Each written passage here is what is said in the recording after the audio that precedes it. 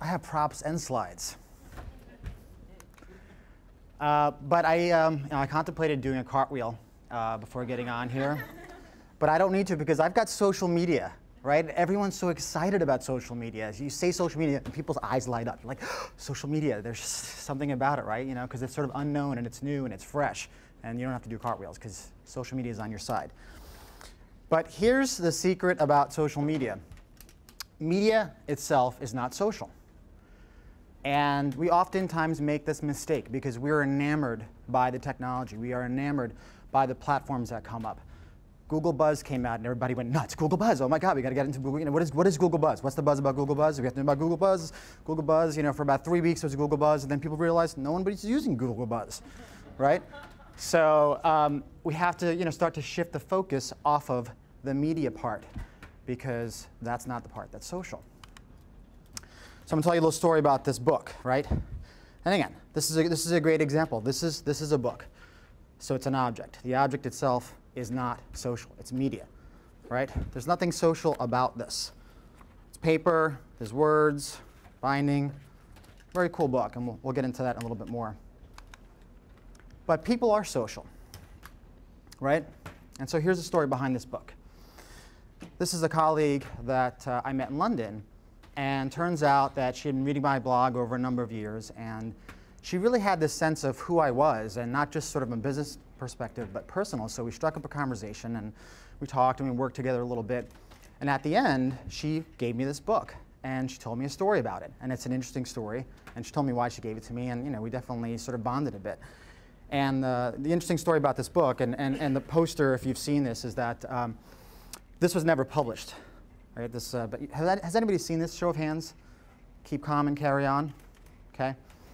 This was never actually. This was initially made during World War II, and if the Germans were to invade, they were going to put this poster up. Right. It's a very typical Brit thing. You know, keep stiff upper lip. But it never got published because the Germans didn't invade, so they didn't have a need for it.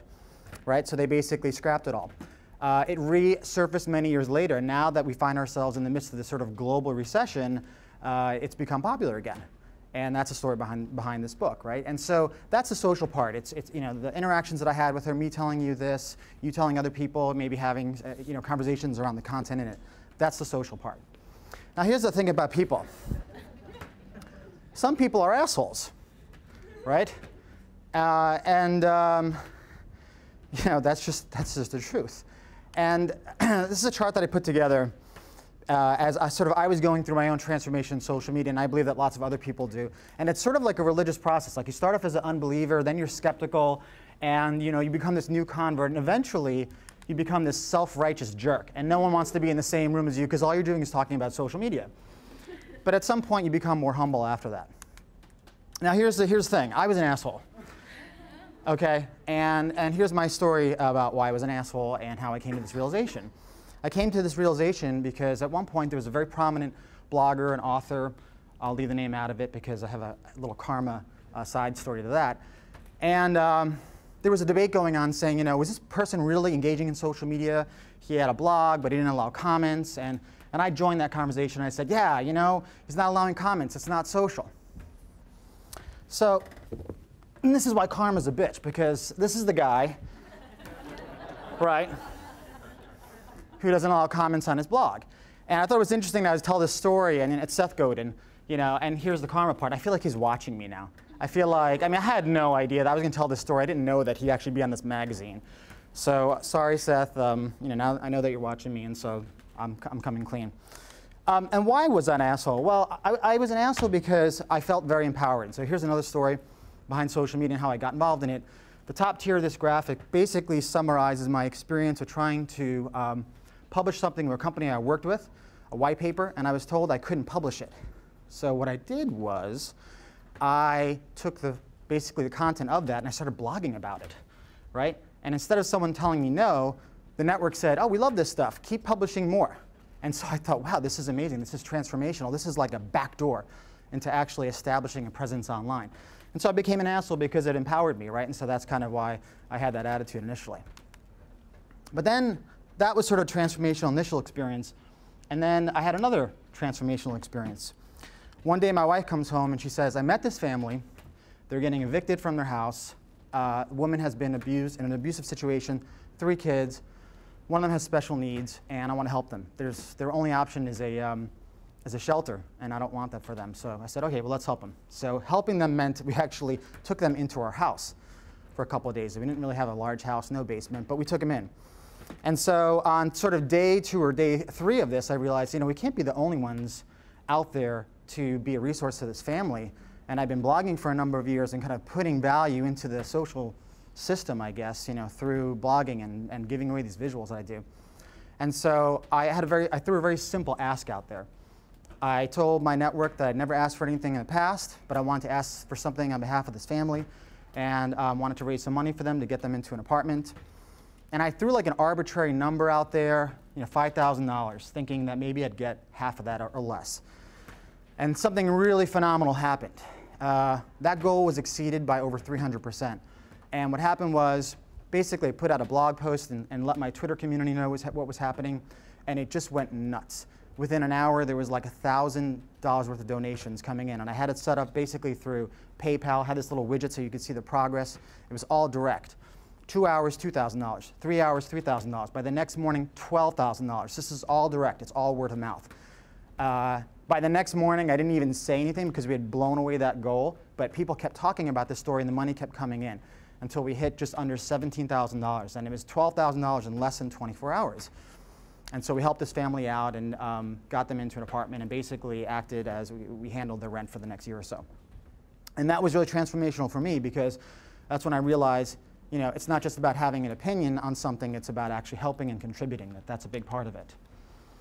And also, a lot of sort of the theories that I had been working on, what I became known for in the space was sort of visualizing these theories around social media and how it works and things like network dynamics. And so things that were kind of abstract, like, well, this is what I think the social network looks like. It's sort of like this collective brain, and the neurons are sort of firing synapses, and we're all in this collective. And that really began to take on new meaning because I saw that happen in real time when I saw the collective spring into action on behalf of this family. I mean, it was really, really powerful. That meant something to me now. And this is during the height of the recession, right after the holidays, right, when people had no money. So it was just amazing to see that all spread and come together and really see basically this happen, like people, reaching out, connecting with each other, and the speed was amazing. On Twitter, this was during a time when Apple was launching a new product, and we basically took over the conversation. There were more people talking about this story. The woman's name was Daniela. That was actually mentioned more time than Apple, and Apple had a major news release that day. This is another model that I put together to basically visualize what influence looks like on the web. And influence is a big deal on the social web because that's what the social network does. It amplifies things, and people who have influence make a difference. And so when we were actually out there on behalf of this family, I could see people who had large influential circles. When they got the news out, I felt it. You saw, like, in Twitter, you can measure the number of tweets and retweets, right? So I saw that happen. But I also saw, and that it was necessary for there to be a lot of volume. So a lot of people with smaller circles of influence also are making a big difference. So sort of different levels of influence, and they all needed to work together. And the best way that I could describe it were sort of like ripples in a pond. Another fascinating takeaway from that whole experience that I really feel applies to social networking and is sort of a key cornerstone of it is it's sort of described as the strength of weak ties. And as I was looking at who made these donations, I realized I didn't even know half these people. They didn't know me. I had very loose connections with the people, and some of them were the biggest donators. So why was that? They weren't even my inner circle or my outer circle. They were sort of in my far outer circle. And in terms of volume and even a number of donations. And that's because they were friends of friends and friends, loose ties to me, but potentially strong ties to somebody else. And another thing I learned from this experience was that really all of this, being in the social space, and whether it's marketing or moving your business forward, it's an act of both planning and improvisation. And one of the things I learned from that whole experience after doing it was, there was some planning that went into the logistics. It had exceeded the expectations. But one thing I didn't plan for was I actually got some detractors through that because it had gotten so much attention that people had come out and they just started being critical. You know, you're drawing attention to this family, this woman was in an abusive situation, that's not a great thing to do. And I thought, wow, we're just trying to help out a family. I couldn't believe that. So you have to be able to improvise. You have to be able to act quickly. And as that feedback started coming, I realized that, that we had this responsibility on our hands. So we started blogging progress. So people really understood the story and they understood why we were doing this. And so we were being transparent about it. So you really have to exist at the intersection of planning and improvisation when you're in the social space. That's where sort of the sweet spot is. And in terms of where a lot of organizations are moving with social media, you know, it's pretty interesting because what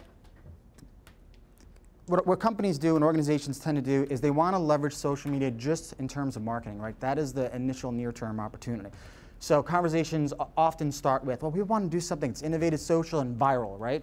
And then what this curve shows is that when you sort of go down that path, at some point, you know, you think it's going to change the world, and then legal gets involved, and they shoot it down, and you end up just putting some kind of video on YouTube, right? And that actually highlights the complexities of what we're dealing with in social, that it's not just about throwing a piece of content out there that you hope people spread, that's actually more complex. It involves different business units, and it involves conversations that happen at those levels. And you know, marketers have some very specific challenges, right? We're addicted to shiny objects, and the latest craze right now. And so social media is sort of seen as this gold rush. It's this hot thing right now, and everyone's jumping into it without really figuring it out. And we have plenty of other. We've done this before, right? New technologies come out. At one point, it might have been Flash, you know, or now it's apps. And so marketers tend to just go after that without fully understanding it and doing the homework or really digesting what's changing. And so we have shiny object syndrome as kind of put on the wheel here. And we just kind of spin the wheel and we continue to make these mistakes. What we want is more of this. The opportunity, you know, and to reinvent social media is to look at it more holistically. Great example, right? So earlier we were talking about the hashtag, the Twitter hashtag. And you could tell just from looking at the stream on Twitter that people were not happy with it, that it was too long. Right? So the opportunity for TED is not just to use Facebook or Twitter or any of these social channels to put the content out to say this is how great we are, but there's an opportunity to listen. What's being said about our talks? Is there a way that we could actually improve the product? You know, TEDx may have been an example of that. I know that there were conversations about TED being too exclusive. Right? And TEDx may have resulted from that. So you have to, once you're in that mindset of using social, not just as your outward marketing, but also as something that can make your communications better, make your product better. Obviously, we see a lot of sort of crisis management where people are they're out in the social spaces, and if they're unhappy, like for example with certain oil companies, they express it, right? And those oil companies have to be in that space. So you've got PR, you've got you know, research and development, you have marketing, all these things. Social affects all these things. I probably will not be presenting about social media within a year or two because it's going to be integrated in these business functions. That's the future. That's how it will be reinvented. The other thing about social in terms of reinventing it is we really have to put the focus on people. And more specifically, what kind of service can we provide? What can we do that's valuable to the community? What can we produce of value, period? Producing value is a difficult thing. To go back to my example with Seth Godin, the thing that I had missed, and the reason why I was such an asshole, was because I was overlooking all of the value that he was adding to his community. Every day he puts up a post, and they're good, right? They're bite-sized morsels of inspiration. They're well-written. They add a lot. And I was overlooking that, fixating on the fact that he wasn't engaged. Now, I believe that engagement is very, very important. I think actually, if he was, it would be even better.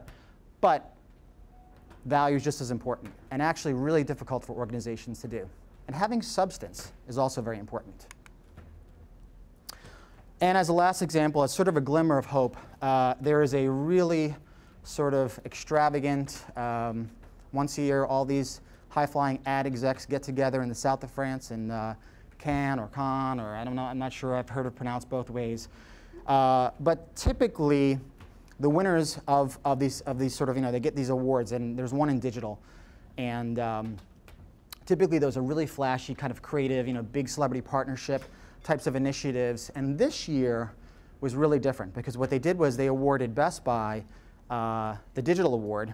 And to support my kind of thesis on people, what's interesting about this is that there's really nothing fancy about this initiative. What Best Buy does is they let about 1,000 of their employees engage on Twitter. They put a system in place so it gives them permission to actually flick them on or off. And it's just their employees actually engaging on Twitter, providing customer support and service. They will sometimes proactively, if you're talking about a problem with an Xbox, they may help you with that in the hopes that someone from Best Buy helped me with this problem. Therefore, I may go out and buy something from them because they provided a service, they provided value. And so this actually took the key award. And what I think is great about that is I think it's about people more so than technology. It's not a bright and shiny object. There's substance to it, all those things that I talked about. And this is where social media needs to be reinvented on the people front. Thank you.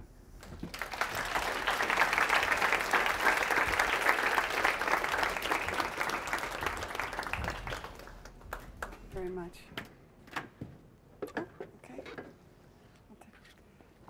So we're going to take a moment while